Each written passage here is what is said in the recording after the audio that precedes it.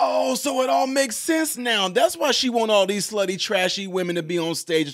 Kamala did what Kamala always does. She just put her head down and she went to work.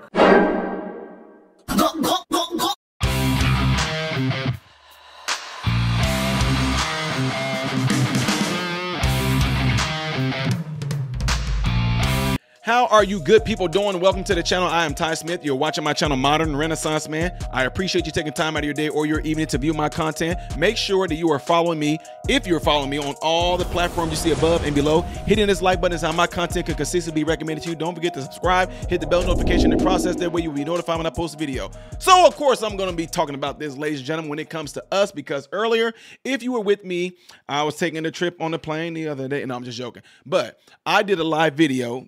Whoa. I did a live video and I went on this rant about how the Democrats keep on doing the same exact playbook and why wouldn't they do it when it has worked for so long. Malcolm X tried to warn us.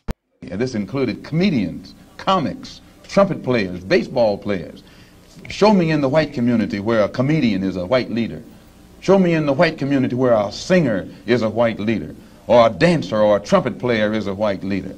These aren't leaders. These are puppets and clowns that have been set up over the white community and over the black community by the white community and have been made celebrities and usually say exactly what they know that the white man wants to hear. Yeah, and here we are today, years later, and it's the same exact playbook, and Negroes still can't see through it. Who they get? They get Glorilla to get up there and perform. And I told y'all earlier when I went on a rant in the car, that's all they need to do to get black folks on board.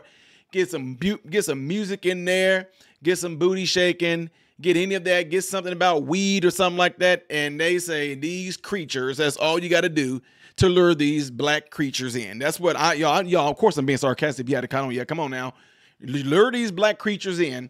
Just do some booty shaking, just do some hardcore rap, you know, drop the word that they claim that they hate, that white people say. You got a room full of white people and you get this woman to get up there and she's dropping the N-bomb in her lyric. Yes, she dropped the N-bomb in her lyric. Listen.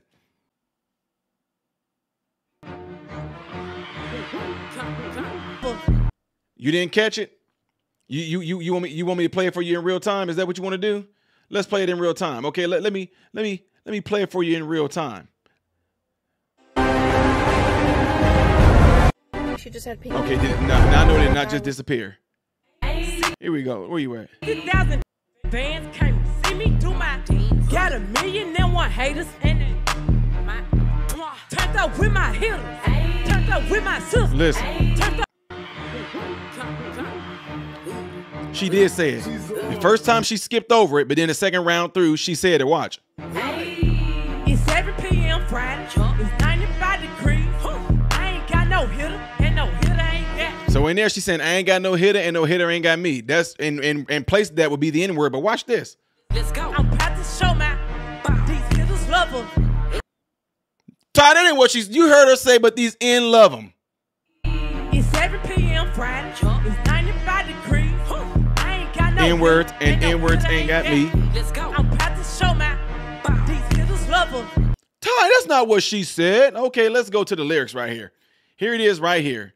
You hear the part where she said about it being 7 p.m.? There it is. Remember I told you, she said, I ain't got no hitters? And she replaced it with the N-word. I ain't got no hitters and no hitters ain't got me. I'm about to show my A, but these, and she clearly said these, she said the N-word. Go back to it. Let's see. Let's go back to it. Yeah, I'm rubbing it in. I'm taking my time. I'm going to rub it in because I want you to hear it, to show you how just crazy it is that we don't say nothing and do nothing about this when it's put in our face like this, when y'all want to talk about this N-word that I know y'all are just fake virtue signaling over like you really hate to hear it. It's 95 degrees. I ain't got no hitter, and no hitter ain't got. Let's go. I'm about to show my these hitters love them. About to show my A and these niggas love them. There it is. About to show my A and these niggas. Yeah, you see that right there. Right there. Boom.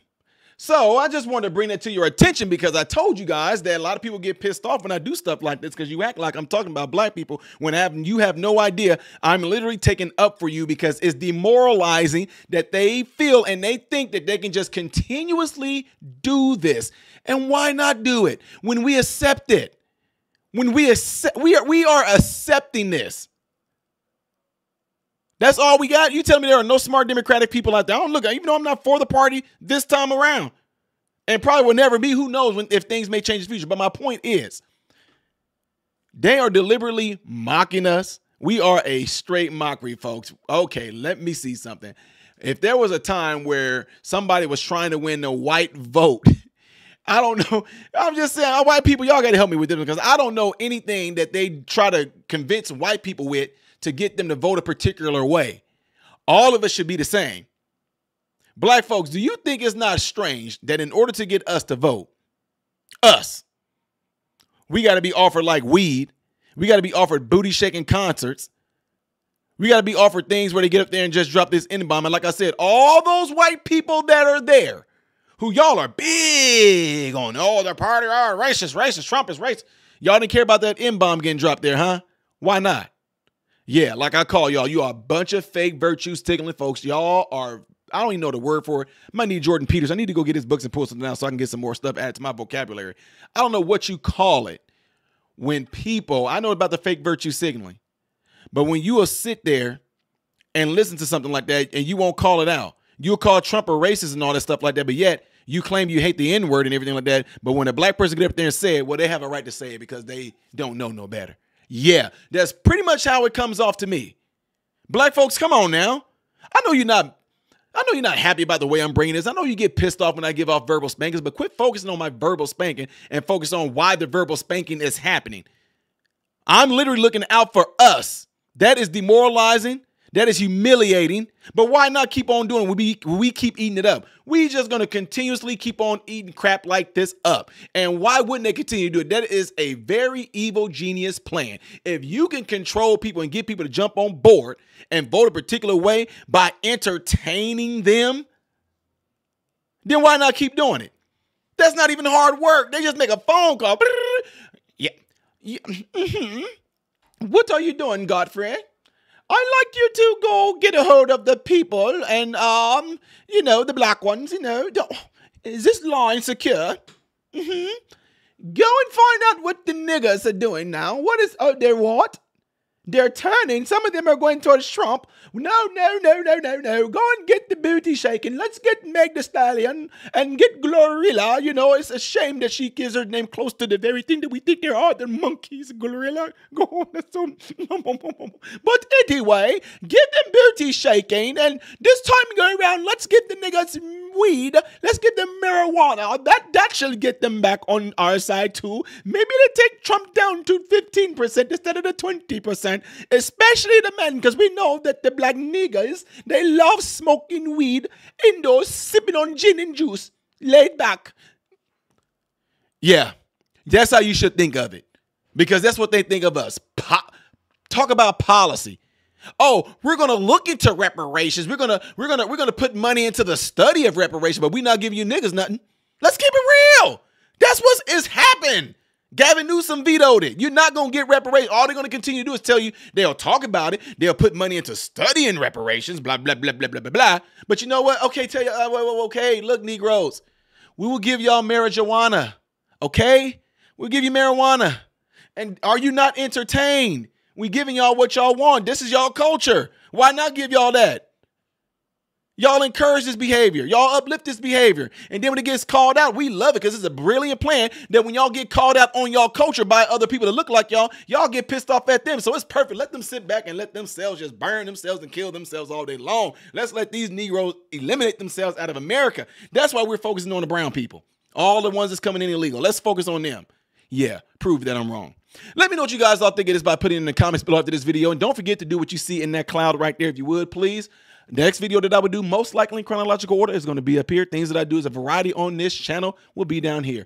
I am Ty Smith, Modern Renaissance Man, hoping and praying that every last one of you have food, shelter, and clothing. And most of all, I pray every last one of you guys are in great health mentally, physically, emotionally, spiritually. God bless you all through Jesus.